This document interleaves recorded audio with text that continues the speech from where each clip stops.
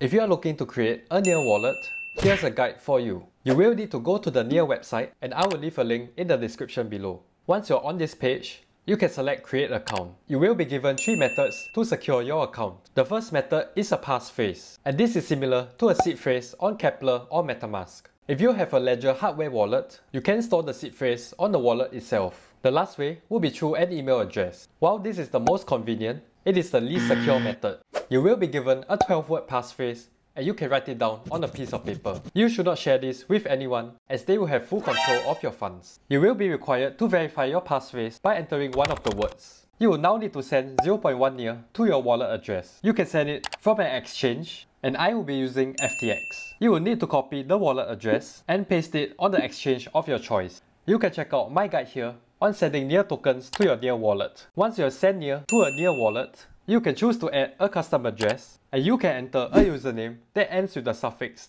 .near. If you reserve your account ID, you will need to generate another passphrase. You can fund this domain with your existing wallet. You will need to have at least 0.1 Near. After approving the transaction, your custom wallet address will now be created.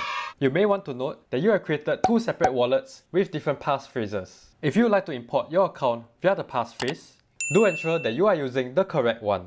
In contrast to other wallets like MetaMask, your Near wallet does not have a browser extension. You can connect your Near wallet with just the browser itself. After you have created your Near wallet, you can bridge your Near tokens to the Aurora mainnet.